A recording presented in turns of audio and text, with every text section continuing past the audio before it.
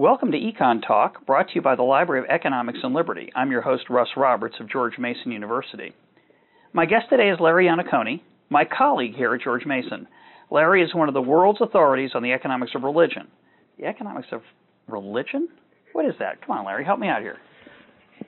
The economics of religion is a new field that uses the insights and methods of modern economics to analyze the human side of religion. What does that mean? Well, the human side. Let me emphasize right up what it's not. Okay. Because anytime people hear the word economics, they tend to think of money, and it's important to understand the economics of religion is not primarily about the study of money and religion, about the study of contributions or the pay of pastors or the wealth of the Catholic Church. Those are all things that we pay some attention to, but they are in no sense our primary focus. It's not about the financing of religion, and it's not about using economics to assess or evaluate theology, much less the truth of any one religion relative to another, or the truth of religion in general. And so one way of saying this is it's not about any of the things that really interest people about religion. But they think is interesting about religion. Because I want to reassure our listeners that Larry's insights into this topic are rather extraordinary and fresh and different. And I think it's a great way to start by saying the economics of religion is not about what you might think it sounds like, the financial part. Although, you're right, people are interested in those things. They're interested in financial scandals in the church. They're interested in pay of directors or board members or pastors or religious leaders. They are also interested in money, just because money is interesting. But there are a lot of things in the economics of religion that have nothing to do with money, as you say, that are quite interesting. So tell us about some of those. Of course, I was joking when I said that it isn't about the interesting things. I wouldn't be spending my time on this, and I've spent a great many years now, really 25 or so, thinking about and doing research on religion and economics. I wouldn't be doing that if I didn't think it was very interesting. But it goes back to what I said at the beginning, that it's about the study of the human side of religion. Religion in the real world is about people and the way they interact with each other, the things they believe, the ways they behave, the institutions they form in relation to beliefs, in relation to the supernatural or transcendent values. And the economics of religion, like the sociology of religion, the psychology of religion, and the anthropology of religion, ask questions about why different denominations have different approaches to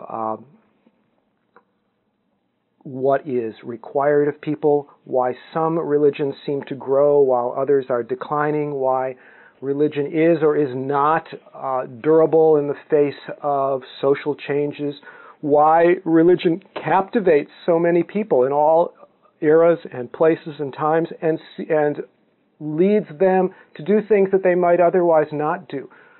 In some cases, clearly religion brings out some of the very best in people, in some cases some of the worst. These are interesting and important questions. But you mentioned a bunch of other disciplines, anthropology, psychology, sociology. Those are the disciplines that people usually think of when they think of religion. What's distinctive about the economics approach? The economic approach, to almost quote our mentor Gary Becker, differs from sociological, psychological, other approaches in its unflinching attention to maximizing behavior, or rational choice on the one hand, to the stability of preferences on the other hand, and the notion of markets and market equilibrium. What do I mean by that? Well, when we see different people doing different things, and I'll use the example of religion. When I see one person being what someone might think of as a religious fanatic, extremely devout, and another person whose attitudes toward religion are moderate to the point of being even, uninterested, we don't just say, well, this one has a taste for religion, or this one was brainwashed. we assumed that there was some difference that could be captured by prices or costs or their own personal background. So we don't just attribute religious behavior to either brainwashing or to some kind of inexplicable difference in people's tastes and preferences. When we look at people's religious behavior, again, we don't, no matter how strange or deviant it might seem to us, we do not assume that, in fact, that behavior is rooted in deviance. We think, well, what is it that makes it rational? Yeah. We don't think, well, these guys are people join a cult. Why do they join a cult? Because they're crazy. Why do I join a cult? Because they're ignorant. Why do they join a cult? Because they've been brainwashed. No, we stop and say, why would a totally rational person join a cult? And what turns out is that when you ask that kind of question, you get all kinds of insights that otherwise you just miss, because you start in a lot of these other disciplines with what are basically the wrong assumptions. And to continue to pick on those disciplines for a minute, often, if you're not careful, everything is a special case. Every person is distinct. Every country is distinct. Every community is distinct. You can't explain anything across countries, across time, because there's always some special case. So what economics really specializes in many ways, along with that unflinching and relentless application of rational choice, trade-offs, and markets, is the belief that there are things that unify human beings across time and place, and that there are some generalizations we can make that are powerful. So why don't you tell us what some of those might be in the economics of religion? Sure. You can think about the economics of religion and its insights at sort of three levels. One is the level of households and individuals. The next is the level of congregations, groups, and then finally the level of what economists would call markets. Other people would think of as nations, collectivities, large groups. Let me congregations of congregations. Yeah, whole denominations, but even more than that, sure. The whole collection of denominations that make up the religious landscape of a particular region or a country. Let me start at that top level and say that one of the most straightforward but interesting and useful insights of the economic approach is that it says when you're looking at religions, you ought to think of them as constituting a market where, in effect, each denomination is a separate firm, and they have to compete with each other. And to the extent to which there is religious freedom, the United States is the best example of this, to the extent to which people can choose one religion or another over another, normal economic kind of processes are going to be at work. A religion that is unresponsive to the perceived needs of people is going to tend to decline. A religion that, on the other hand, is more creative and entrepreneurial will tend to do better over time. But there's more than that. As in secular markets for ordinary commodities, in the religious marketplace, more freedom means more innovation, more entrepreneurship, and surprisingly, or perhaps not, depending on your viewpoint, in some fundamental sense, more and better religion. And I'm saying that in part giving you a very modern twist, but in part I'm hearkening back to something that Adam Smith wrote about in The Wealth of Nations over 200 years ago. That's one of the primary insights, and it has been so influential in the last 15, 20 years since economists and sociologists began to pick up on it, that sociologists now talk about that approach, basically what you can call the religious economies or the religious market perspective, as a new paradigm for the whole social scientific study of religion. So when you use the word market, you're not using it in the sense that some people might use it in the sense of everyday language, where there's a farmer's market or the stock exchange. You're talking about the interaction of buyers and sellers across geography, across space, in this case, churches and congregations, synagogues, mosques, trying to attract adherents in competition with each other. And even though there are no formal prices, the way we might talk about the price of an apple, somehow this complex interaction between institutions and individuals leads to outcomes that are more pleasing for those consumers, those constituents, those adherents, when there is competition and freedom than in a case where there might be less freedom and less competition. So in the actual case of religion, you mentioned the United States as an example of freedom. Give me a market that's less free, that's more constrained. It's easiest when talking to other Americans and Westerners to talk in terms of religious history of Europe. Mm-hmm. Throughout Europe, in the Middle Ages, but even up until really the 20th century, most countries were characterized by one state church.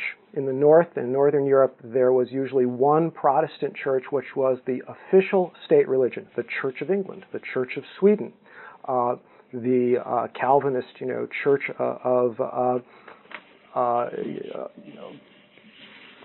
Holland or something like that. And within that country, that one church either enjoyed a total monopoly, so much so that it was illegal to be a member of another church, or at least it enjoyed all kinds of favors, subsidies, government support. And if you were not a member of that church, if you instead were worshiping in some other church, you might find yourself actively persecuted.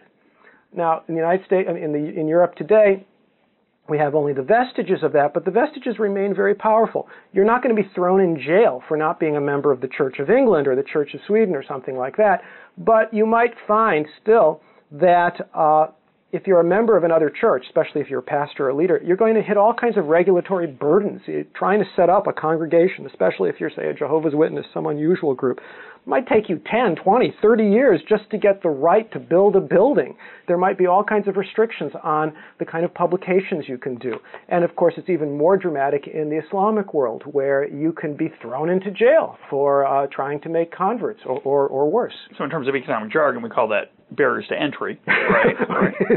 Very high barriers. Well, that's an extreme case. I was referring more to the other examples, the European examples, where it's just more costly. It's legal, it can be done, but it's more costly. And so in the extreme case where there's a state monopoly, it's kind of like the post office. It's kind of like the post office. So our intuition in the post office is that if you outlaw competition, you don't get very good service. Now, can that seemingly bizarre analogy carry through to these religious monopolies? What are some of the measures we have that in these situations where there's a state monopoly, somehow it's not working as well for the customer compared to a free society?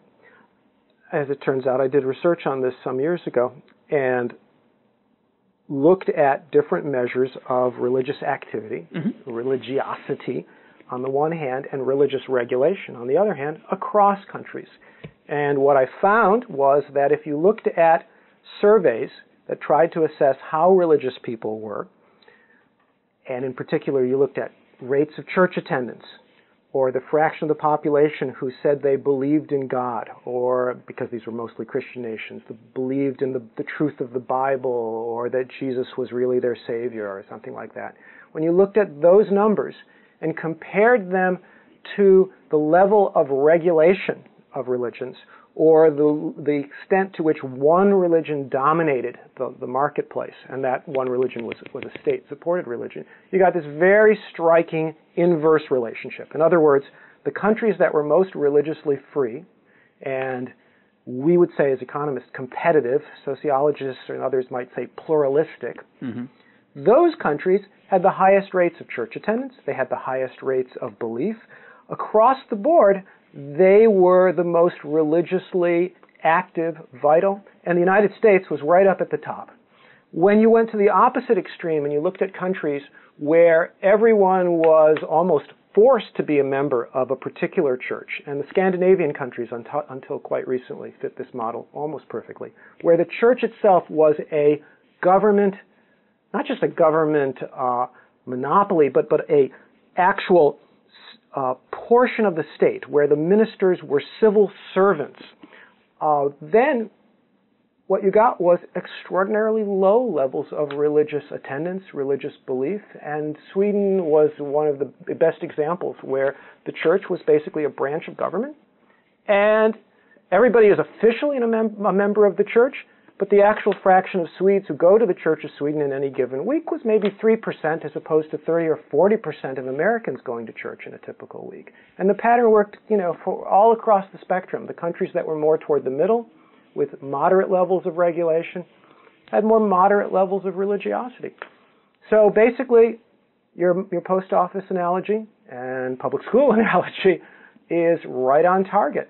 When the government runs the business, and especially when the government runs other people out of the business or diminishes competition, you got less religiosity, no matter how you measured it.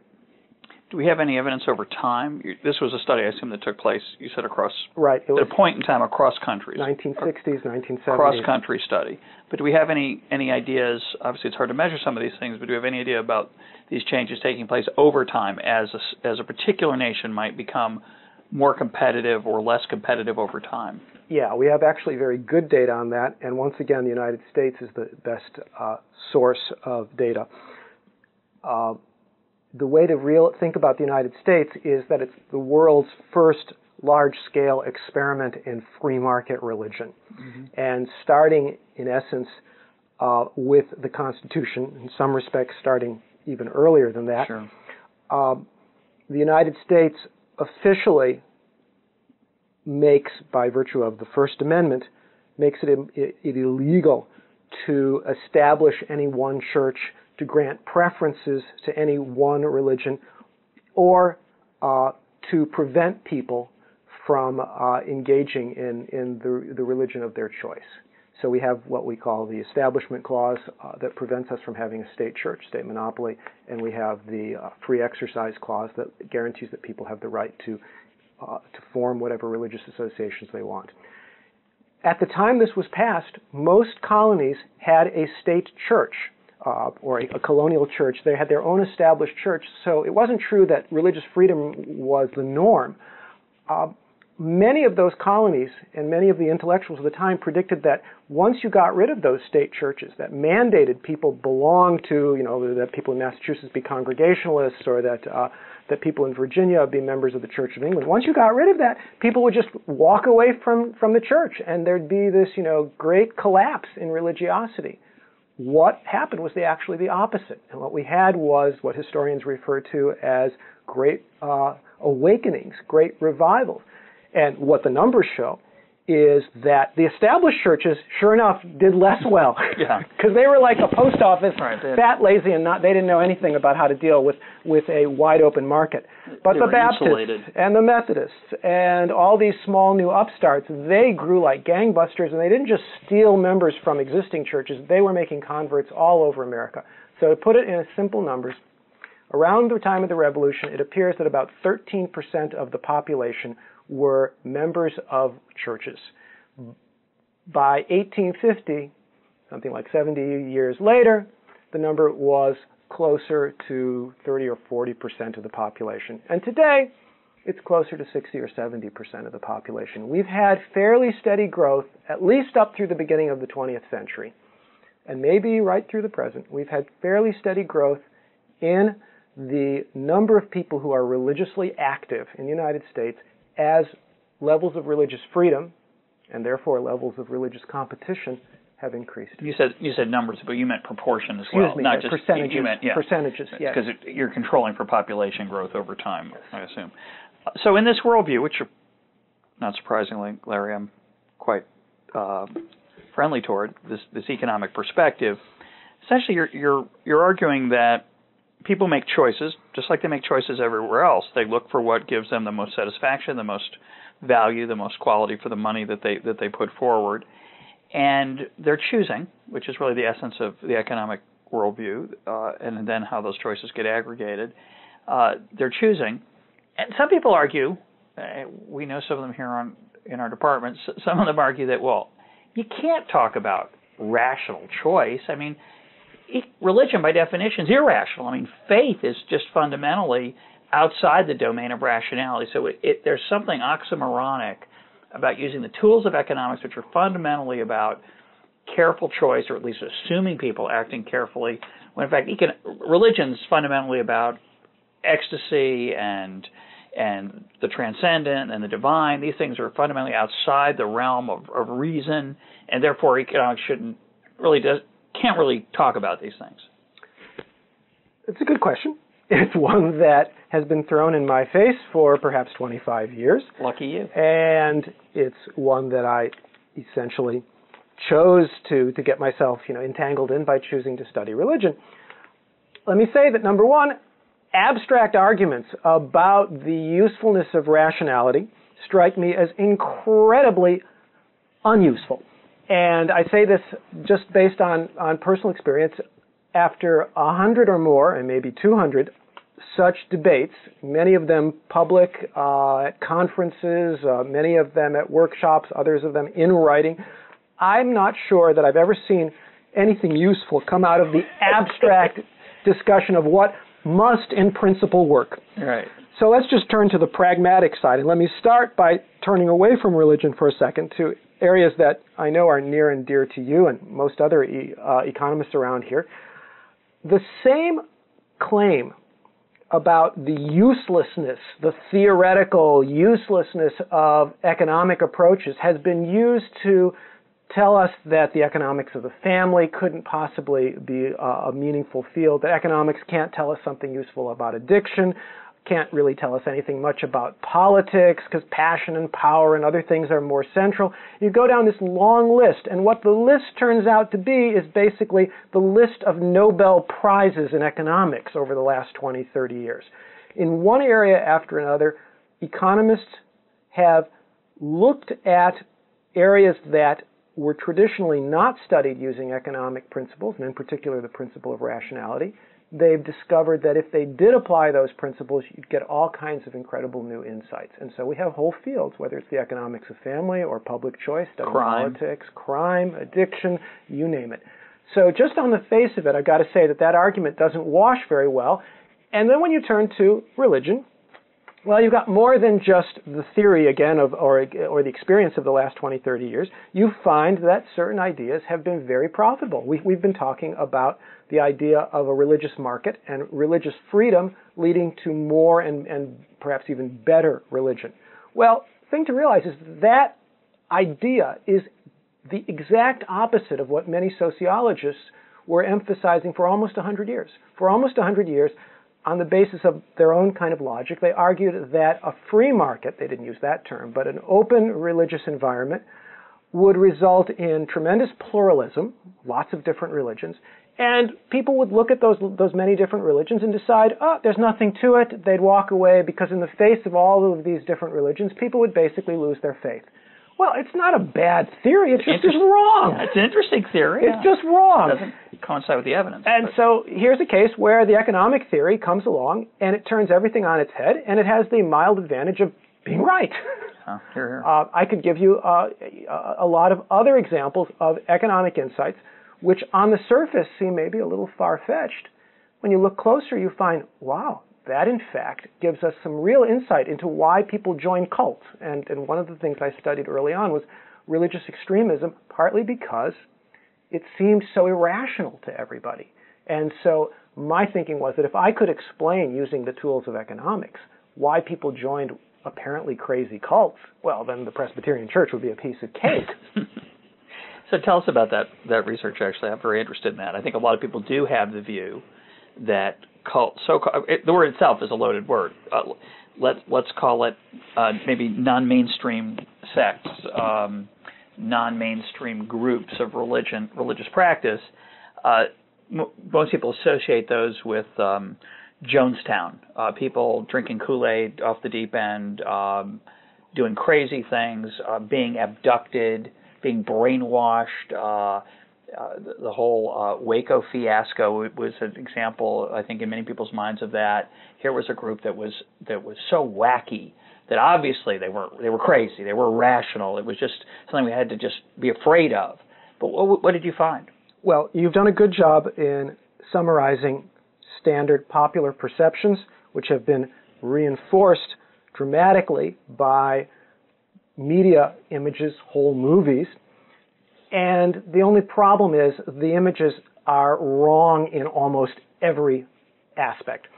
And here, since I've been picking on sociologists a bit, I should perhaps go the other way and say sociologists. You don't have to. Most of them are listening. They're all go right ahead. I don't know what they're doing. In fairness to sociologists, I have to say that they did a masterful job in the 1970s and 80s of actually going into so-called cults, what might better be called sectarian groups, or simply non-standard, non-traditional religious groups, going into these groups and looking at what they were actually doing, tallying up surveys, keeping track of them over time, doing a lot of very, very careful research. And at the same time that psychologists were going in and giving tests to these people, trying to find out whether they were really neurotic, psychotic, or what their intellectual and temperamental backgrounds were. And what those folks found was that by almost every measure, the vast majority of so-called cult members were normal in every respect. They were not on average poorly educated and ignorant. In fact, the typical 1970s... They're not zombies? They're not being controlled by drugs and thought police or whatever I don't know how they do in a cult, but... Let's simply say no more than the rest of them. That's a good answer, yeah. No, almost all of the statements, the sensational statements, were wrong. These guys were and gals were on average young, reasonably well educated, healthy. They were normal. Before they joined the groups, they tended to have fairly normal backgrounds. Many of them, most of them, left after a fairly short amount of time and were none the worse for wear.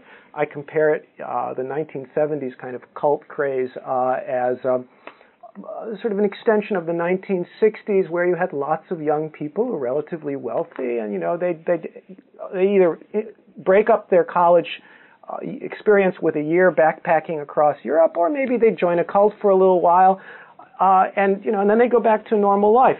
That makes it sound trivial. There were those kind of people for whom it was just a lark, and certainly it did them no great damage. There were many other people who became devout and stayed devout, but the thing to understand about them is the product of their devotion tended to be quite good. They were very philanthropic. They worked hard for the group. And let me switch here now to the economic insights. I'm just going to let it stand as a claim that you can search over hundreds of very carefully well-documented studies of so-called cults, and you will find very, very, very few examples of extreme deviance. And the few cases of violence turn out to be cases where the government intervenes in a very overt and heavy-handed way and, frankly, causes a blow-up.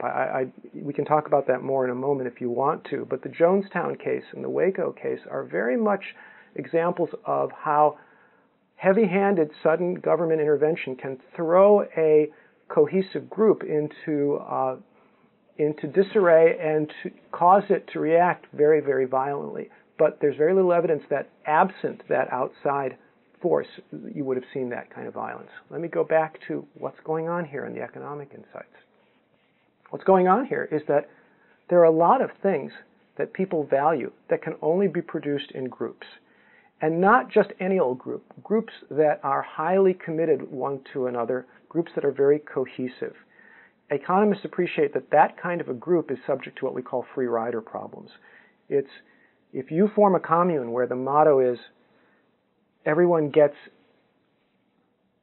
resources in proportion to their needs, whether or not they've been productive, that kind of a group tends to attract freeloaders. People who they come for the food, they come for the love, they come for the attention, but when it comes time to even wash the dishes, they're gone. Or they don't feel well that day. They don't feel well that day, or somehow they just move slower than everyone else. Well, I wish this were just true of the occasional, commune. It's true, as you and I know, of the typical economics department. It's true of almost... Larry, don't let on. Every human collective. It turns out that the very things that we think of as extremism, the very things that make a group seem rather deviant, work to maintain very high levels of commitment and cohesiveness. And so one way of saying it is simply this, that the things that we associate with sectarianism make it possible for those sects to produce real goods and services that the rest of us can't get. Because we're outside the group. Because we're outside the group, and we're not a part of any similar group. People who join those groups, perfectly rational people, will go into those groups because they're getting benefits that they would otherwise not get. Even though they're going to bear costs, which are often very visible, of membership in order to gain those benefits. It's a trade-off. It's like being on a really good sports team. You have to put up with a lot of demands. And to create a really good sports team, or for that matter, a really good academic department, you need to do two things. You need to screen out people who are not very dedicated or very capable, and you also have to keep the people in the group in line. And it turns out that one way of doing that is to demand very costly sacrifices to even be a part of the group. That are observable, presumably, so that compliance can be monitored at a relatively low cost as well. That's the problem. Give me an example from the sect. Okay. Let's keep calling them cults, because I think it's a little bit easier to say, and our listeners will understand what we're talking about, rather than talking about sects and sectarian behavior. So cult behavior, or let's call it, let's keep calling it cults, but I think the examples here we're talking about are intense religious experience that somehow strike outsiders as deviant, abnormal, weird, or wacky. Give us some examples of how that works to restrain that free rider problem, and what some of the benefits are. Yeah. Because I think people who aren't in those communities don't see any benefits. They see what appear to be on the outside appear to be robotic, this zombie-like thing of people following the will of a leader, and yet somehow, if they're staying there, obviously they're being brainwashed or coerced, etc. But you're taking a different perspective. Yeah. So. Well, let's be clear about the kind of behavior we're talking about. A so-called cult will very often regulate what you wear. And so you wear clothing that marks you as different, right from the get-go. You wear a black robe or a pink robe, or how you groom yourself. You shave your head or you grow your hair real long. Or your sexual conduct. It's either, sex with no one or sex with a great many different people, which is more rare but not unheard of in certain cults. What you eat, you stay away from pork, or you stay away from vegetables, or you eat nothing but vegetables. Along almost every dimension of life, you can find a cult that has made some kind of prohibition. And as you pointed out a second ago, what tends to be important about those prohibitions is that they're very visible. You can tell at an instant whether or not somebody is complying. It's much harder to tell at an instant whether a person is working as hard as they should or putting their true heart and soul into a group. If we could directly measure how hard they were working, how committed they were, we wouldn't need these external factors. But look at what an external factor is. Simply one that says you have to shave your head, you have to wear a pink robe, and you have to go around chanting quite regularly, which I'm describing basically the Hare Krishna group, which was quite popular and very visible in the 1970s. Everybody looked at them, they said, this is weird, and what's going on here? Well, the Hare Krishnas, by enforcing this rule, immediately avoid the problem of having people join the group who are half-hearted. Because yeah, no doubt about that. That's right. It's pretty straightforward there. So you screen out the half-hearted people because nobody is going to subject themselves to this cost if they just are mildly interested in what the Krishnas are doing. And so you immediately create a big and important and visible distinction between the real members and the half-hearted outsiders. Now, why is that important? Well, you've got limited resources, limited money, limited energy. You want to bestow it upon the other members of the group. Well, you don't want to have confusion about who those members are.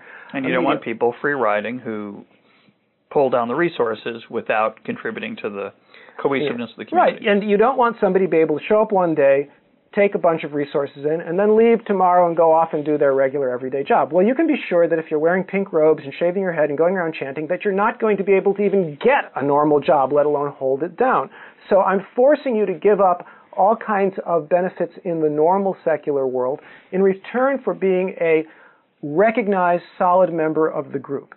Good marketing, too, by the way, right? It's a clear, identifiable sign. It's like a uniform. But here's my question, and it's fascinating to take that perspective, and I think it's very different, again, from the obvious standard ways we read about these people in the media. So what are they getting in return? So you've talked about, it's obvious what the sacrifices are, and of course we're going well beyond so-called cults to mainstream religion now. People who are devout members of a particular faith often make the kind of sacrifices you're talking about in the name of religious observance. It's not just the clothing. It goes to all kinds of things, the diet, the behavior, the use of money and limits on that, all kinds of lifestyle and practical restraints that people impose on themselves, which would seem to be irrational. Right, according to the narrow economist perspective. The narrow economist perspective is people act in their own self-interest. Why would you ever rationally give up something? By definition, you're restraining yourself, you're reducing your well-being, and yet you argue the opposite. We are talking about what I have called in my writing sacrifice and stigma, the willing giving up of things that you otherwise could consume, sacrifice, the undertaking of actions, behaviors, lifestyles that all but invite other people to regard you as strange and be less willing to interact with you. Sacrifice and stigma. It would be irrational in the economic sense to do this if you were doing it on your own. It never makes sense in an economic context for me, a perfectly rational person, to take a resource and just burn it up. Right. But in a group context, strange as it may seem, this can be efficient because the issue is not that I alone am imposing a sacrifice on myself, but rather we all are. And what we are doing in the process is separating ourselves from the rest of the world, pushing aside certain temptations in the sense of things that we would otherwise do that would undermine the group. And what are we getting? That's your question. It's a very good question. Well, the fact of the matter is that a tremendous amount of what humans value can only be produced in groups. Some of those things are abstract, like love and concern. They matter tremendously. We have biological research that if children, and especially infants, aren't loved and held and cared for, they just basically don't grow up human. Primates don't even grow up primates. So some of it is very abstract, but some of it is quite concrete. There are times that I need help from other people, and there are times that I can help other people. And if I'm acting in my narrow self-interest, apart from some kind of very elaborate contract, that help just isn't going to happen. But if I'm in a group that has high levels of mutual commitment, then when I'm in need, other people are going to help me, whether or not we've specified a contract of what exactly the help is and what exactly people are going to want to do. I watch this, and anyone can watch this, with a group that's fairly mainstream, the Mormons. If you're a Mormon and you or your spouse has a child, other Mormons just normally come and provide you with meals for the next week or two because it's understood that is what the group does. If you're moving, also happens in the Jewish community. Yes, it happens in one group after another. I was just naming one particular, but the cohesive, distinctive, in quotes, cult-like groups, all are striking in that they help each other on a day-to-day basis in ways that outsiders don't find necessarily strange. They just don't do, and they find it hard to. But that example you gave is an interesting one. Couldn't I just get takeout? I mean, you give me an example where people are making these sacrifices, in return they get free food. It's got to be more than that. It's much more than that. Food is an important part of community. But I like that example. I want to come back to it. The reason I like that example, though, even though I'm critiquing it for a second, there's this complaint about American life that there's no sense of community. We're bowling alone. We're all sitting at our computer terminals, surfing for minutia and living these empty, meaningless lives. And yet, in religious communities, there's obviously a tremendous amount of community, not just in the literal sense that you see the same groups of people again and again, but that you are sharing with them and receiving a set of benefits that is more than just the food itself. It's not just the material insurance policy here or benefit of being taken care of by the community. Something more transcendent, I assume. Absolutely. The thing that makes religion distinctive is, of course, this transcendent and supernatural element.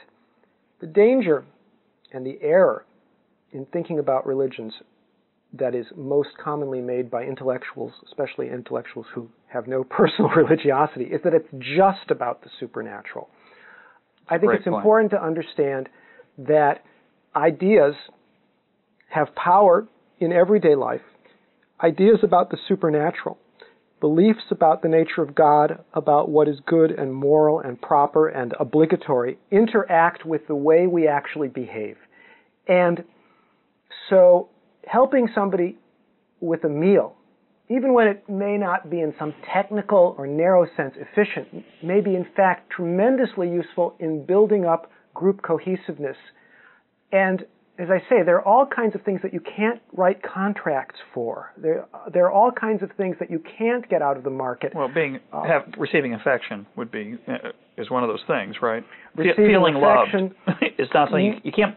You can buy things that look like love, but you can't buy the real thing. The real thing can only be given and received. And if you try to sell love, you will find that most people don't want to buy because they don't believe they're going to be getting real love.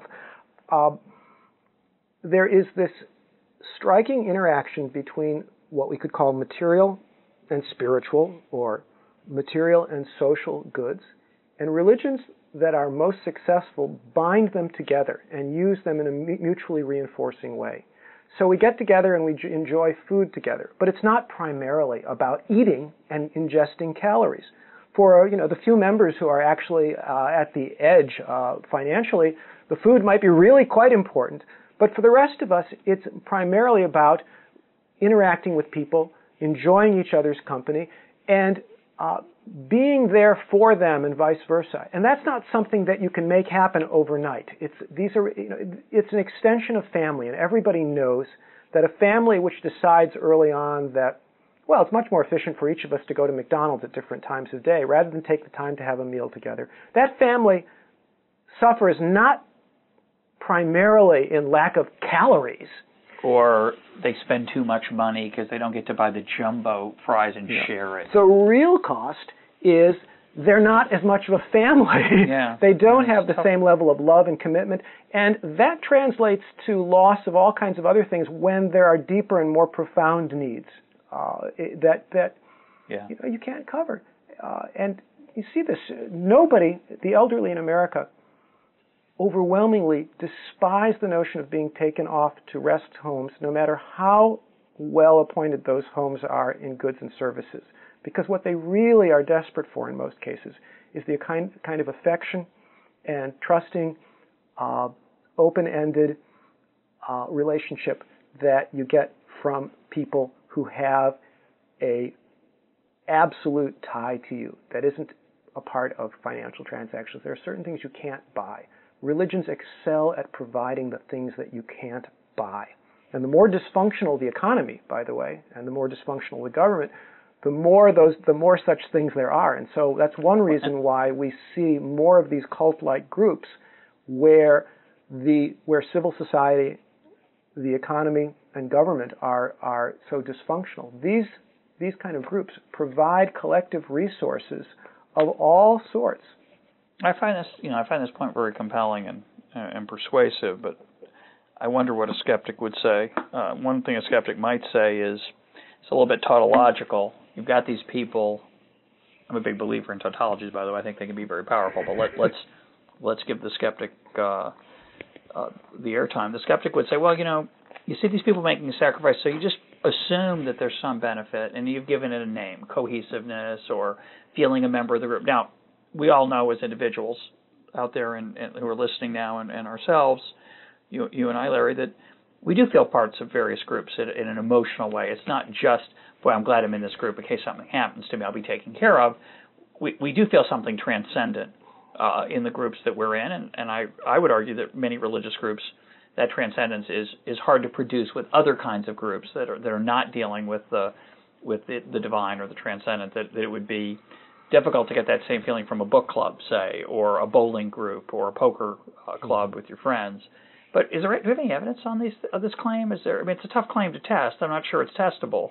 It is a tough, but I like your example of the elderly. There are certain situations where, in times of, as you say, of great stress or dire situations, where you actually can measure some of the interactions that are taking place and see that functionality in these groups.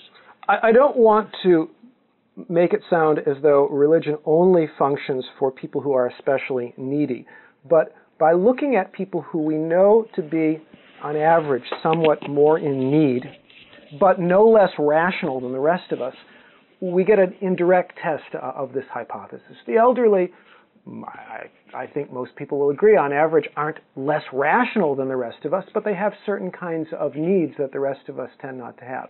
At the other end of the spectrum, the young tend not to be terribly irrational, although they may yet be not very well educated, but they have a great many needs. Religions, as this sort of theory would predict, excel at providing resources for the young and the old. And they don't just do it, in casual, indirect ways. They create institutions. Religions historically have been major providers of rest homes and major providers of norms that tell individuals and groups they should be taking care of the elderly. And they've been major providers of childhood education, orphanages, and any number of other services aimed at the youth. And of course, everybody in between. And those norms and how to be a good parent and what's expected of a parent. Parenting is an interesting example. Religion demands things of parents that our secular society has trouble demanding of us as parents. And there's a tremendous free rider problem potentially in a family where parents want to do what they want to do and can ignore the interests of their children, or not ignore, but trade off for their own benefit versus the benefit of their children. And religion is one way that those incentives are changed. Yeah, I see religions as operating both by providing you direct group support. So as a parent, you know that the congregation will actually help you raise your children, and an indirect support helping you keep yourself in line. And here I'm deviating a little bit from the strict economic notion that we are perfectly rational. Insofar as people know that they are not always perfectly rational, or that they're going to make decisions that benefit them in the short run but not the long run. Temptation, we call that. Religions are very clear. They have a very extensive vocabulary for this sort of thing. Temptation is one of the main words. We look for institutions and groups to help keep us in line. And another concrete example of this are groups, self-help groups, such as Alcoholics Anonymous. Now, self-help groups are not always religiously oriented, but to a remarkable degree, they have a kind of religious dimension to them. Even when they avoid being tied to any one particular faith or denomination, they are constantly invoking transcendent principles to help maintain a group, which in turn is helping people with very concrete problems. And so Alcoholics Anonymous is a great example. And on the surface, Alcoholics Anonymous is purely secular. You look a little more closely, and it's imbued with notions of spirituality.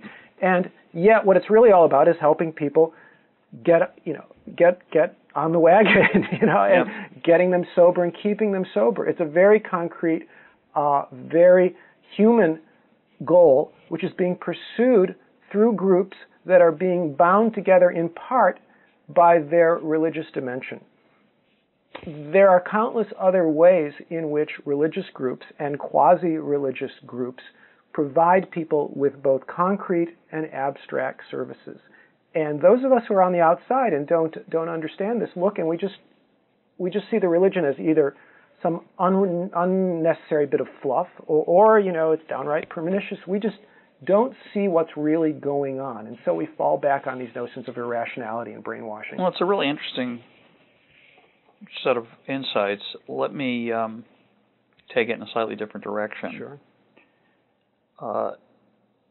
There are people, and I'm really fascinated by this idea of these cohesive benefits, which, again, I think they're hard to describe, but I would describe them as shared goals with others that are transcendent, either self-improvement or group activities that create a feeling that is hard to produce outside of a football stadium. And I say that tongue-in-cheek, but actually I think being a football fan is a very interesting example of where you have this tremendous feeling of cohesiveness.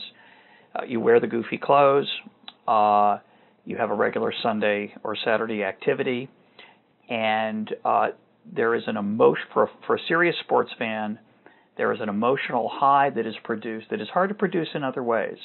Now, I'm both religious and a sports fanatic, and I make a distinction between a the high I get from sports and the high I get from religion, because I do realize that the high I get from sports is kind of empty. It's not transcendent. It's part of a zero-sum game where it inevitably involves other suffering on the other side of the stadium. So, and yet, I think, again, for those in our listening audience who are not religious, who are interested in this conversation, there are many parts of our life where we feel this part of group identity. We understand it can be dangerous. There are lots of people throughout history who have harnessed that intense feeling of being part of a group. We also understand there are people who don't enjoy that. They don't want to be part of a group. They don't have a taste for it. They're different. Presumably people differ by how much they're attracted to and how much they are unattracted to this concept. So let me pose the following strange idea. Let me suggest that atheists, or people who are openly hostile to religion, not just non-believers, but people who are hostile to religion, don't enjoy this group feeling and can't understand why people would want to consume this so-called cohesiveness thing, this transcendent, difficult to identify, difficult to measure phenomenon. So it's not just that they're not sure how to measure it. They don't think it exists. I'm sure we have listeners who feel that way. Some of those folks then look at people who follow religion as being not just, oh, they're different from me. I like vanilla, they like chocolate. I like classical music, they like jazz. But rather, they're irrational. They're ignorant. They're uneducated.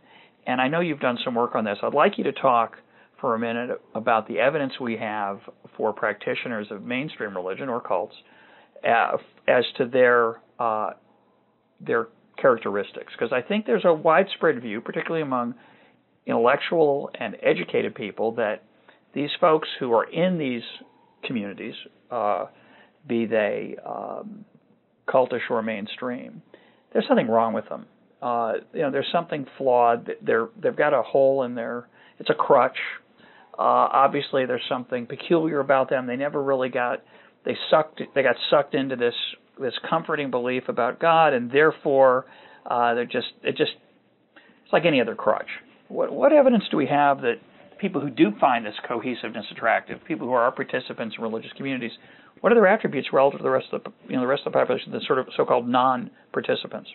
Well, first long enough question for you? Sorry about that. Yeah, that's all right. Sorry. My answers are even longer. Go for it. Academics do this. Number one, you said compared to the rest of the population. Got to start out with the realization that it's the religious people who are the norm, the irreligious people who are the exceptions.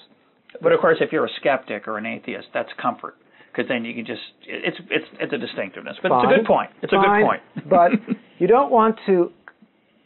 You want to be clear that when you're an atheist talking about these deviant, ignorant, brainwashed, misguided, so on, people, that you are talking about between 70 and 90% of the population. Well, okay? I have to interrupt, though, apologize, then I'll let you give your longer answer. We both have many friends who are not religious, who are atheists, who are hostile to religion, who are respectful of people's personal beliefs and activities, etc. So I don't want to lump all non-religious people into some disdainful group. Many of them are not disdainful. They're quite respectful, and I just want to say that up front. But many are disdainful, and those are the ones I want to talk about. Okay, fine.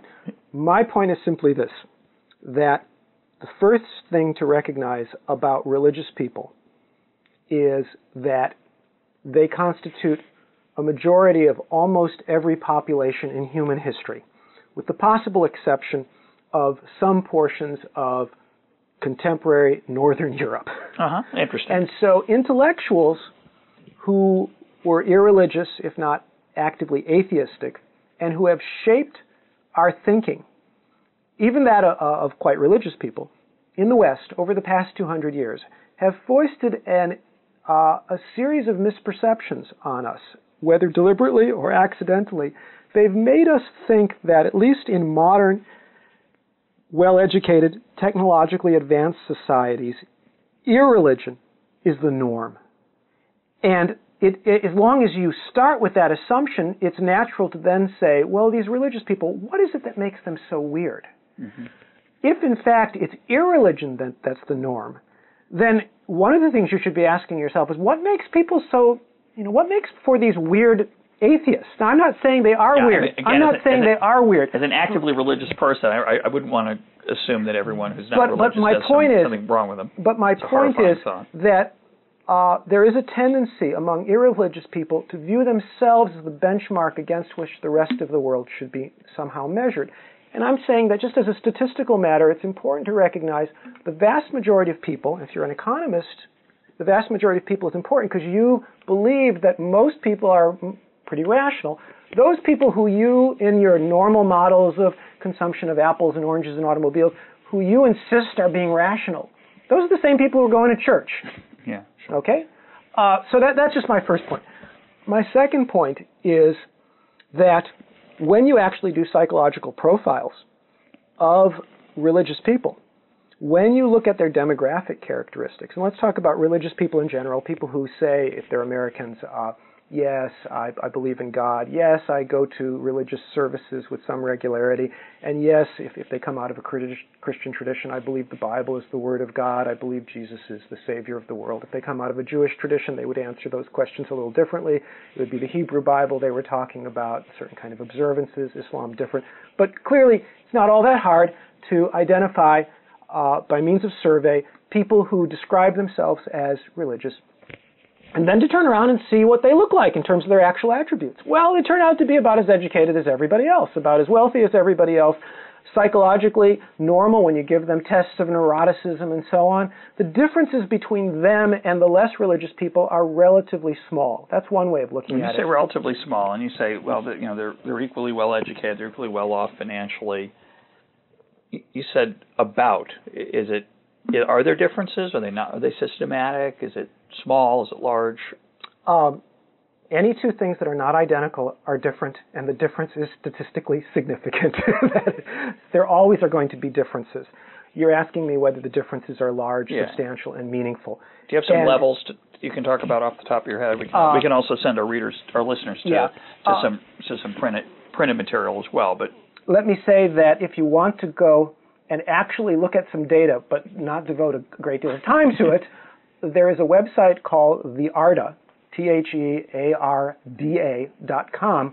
which will allow you, at a push of the button, to actually analyze data from standard surveys and almost instantly know what the results are rather than what somebody says about the results. Almost in a moment, look at a national survey or a whole series of national surveys and compare religious to non-religious people in terms of levels of education. We'll put a link up to that site up on the EconTalk website.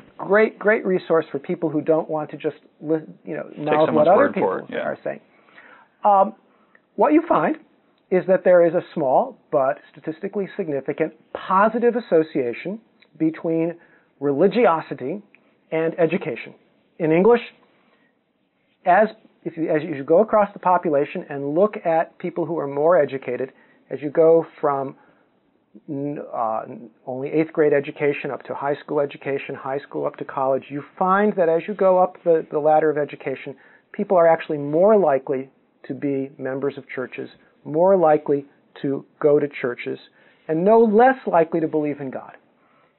It tails off as you go on to graduate training, and especially PhD training. There is something about PhD training that seems to attract irreligious people. And notice what I said. There's very little evidence that PhD training makes you irreligious. There's good evidence that people who are relatively irreligious are more likely. Sure. So that's one bit of concrete evidence. I assume that there are other groups, for example, in our society where that's true. Journalists, for example, I don't know. I get the impression that journalists, I don't know if it's true, that journalists are less likely to be religious relative to the average American. I wouldn't want to argue. I assume you don't argue. If that's true, I assume it's not because journalists, through the practice of journalism, suddenly see the light or the darkness and decide that God doesn't exist, but rather that journalism tends to attract people who, for whatever reason, are less likely to be believers. Is that true about journalists? Journalists are somewhat less likely to be religious than their counterparts in the rest of society. When I say counterparts, I think of equally educated people, equally wealthy people. Academics tend to be less religious than their counterparts. Equally well educated and equally wealthy business people, people in other forms of business, tend to be a good deal more religious.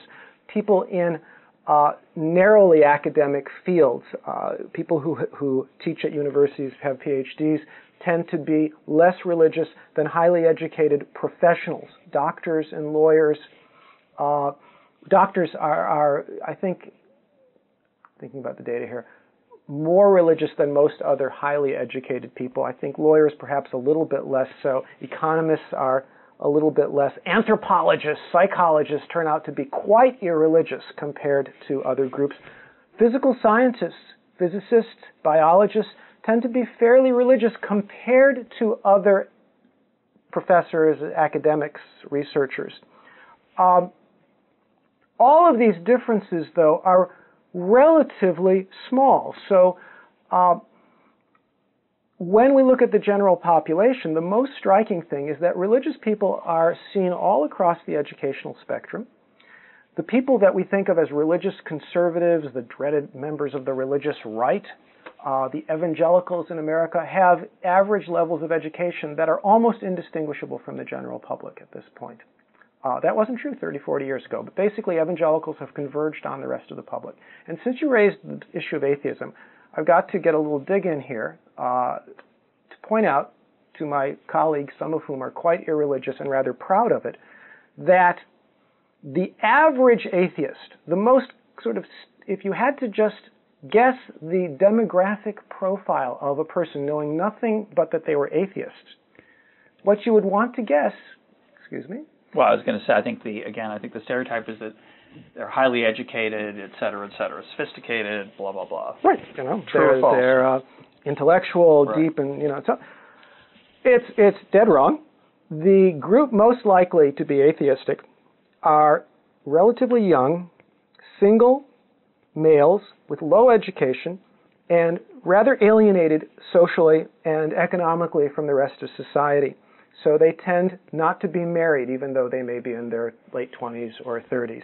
And they tend not to be very well off, and they tend not to be very educated, and they're not very religious, perhaps in part because they're not very anything else. They're not well connected with society. Now, most of my good intellectual, and I mean good, I think they're good people and they're good friends, my good intellectual atheists don't particularly like those other types of atheists at all and don't think about them as representative of atheism in general. But I just got to say that if you just looked at the raw numbers, atheists on average are less educated than the general public. Atheists on average are less well off, and they probably, although I'm not sure I studied this carefully, they're probably more prejudiced, and they have a good many negative attributes simply because atheists, because a very large fraction of atheists are these people who are very marginalized. They're not, intellectuals. Now, among the atheists who are intellectuals, I got to get in another dude, and that is that they think of themselves as these bold individualists. Right. When you look at the most staunch atheists in this highly educated strata, you find people who are almost like cult members. And I'll give you one specific group, although I'm sure it's going to generate some negative fan mail. Look at the followers of Ayn Rand, the objectivists. You have never seen a group that looks, or rather I should say, I have never seen a group whose social attributes are more consistent with what we call cults than the objectivists. And they are rabidly anti-religious. You said early on, let us speculate that atheists are people who just don't value these collective goods. I think that's true of some atheists, but a good many other atheists, and especially those who are highly educated, I think are, without realizing, members of a rather devout club whose primary attribute is the negative attitudes it has toward people who believe in religion. And that negative attitude and that sense of superiority is exactly analogous to the attitudes that cult members have. Cult members, the kinds that we tend to regard with suspicion, are convinced that they're right and everyone else is wrong, sure, that they are somehow fundamentally superior, and they have the knowledge that everyone else is lacking. Well, That's a pretty good description of some of the atheists I know. Most of the objectivists I know. But they don't wear the unusual clothing and have funny haircuts. Oh, no, but they have very distinctive ways of speaking. They have ways of confronting people that essentially isolate themselves. You don't have to wear funny clothes. I think it's an interesting point. There is a deep human desire to feel part of something that is larger than oneself. There are people who are devoid of that desire, but there are many ways to produce it. Intellectual cults are one way. Sports teams are another. Religions are a third. And I think they differ. All those differ by the vehicle by which that feeling of group belonging is created. I started this discussion by saying that the economics of religion was about using the insights and methods of economics to study the human side of religion. And by its very nature, that doesn't give you a lot of leverage on understanding the transcendent side of religion. But the advantage of this approach is that it generalizes rather rapidly to things that we wouldn't normally think of as religion at all. Because this need to be a part of a group, and because along with it this need or this desire to feel that your group is somehow better than all other groups, because that is so pervasive, the insights from the economics of religion adapt themselves readily to the attachment people feel to sports teams, the attachments that people feel and obtain from being part of political groups. Yep. Parties, movements.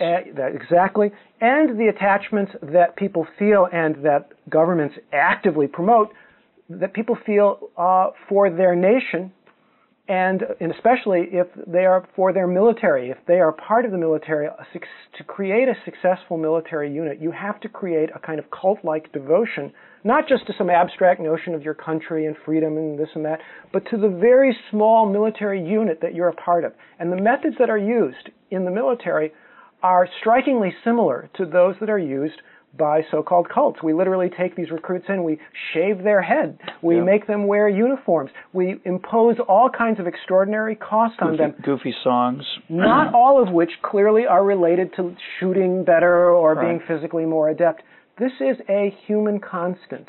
And when somebody stands back from religion and treats it as though it's weirdly different from everything else, I think they're missing out on an important understanding of what it is that makes us human, for good or ill, both the best and the worst. Obviously, that group feeling can be harnessed for sublime or heinous ends. And that's why I use the military analogy. You might be using it to defend yourself against against people who are trying to battle all that is good in the world, or you might be using it to attack all that is good in the world. It is a tool, and like all other tools, it can be put to very different ends. Well, I think appreciating that and understanding it is a crucial endeavor. Larry, I want to thank you for joining us today. My guest today has been my colleague here at George Mason University, Larry Iannaccone. For more EconTalk, go to econtalk.org, where you can comment on this podcast, find links and readings related to today's topic. I'm your host, Russ Roberts of George Mason University. Thanks for listening.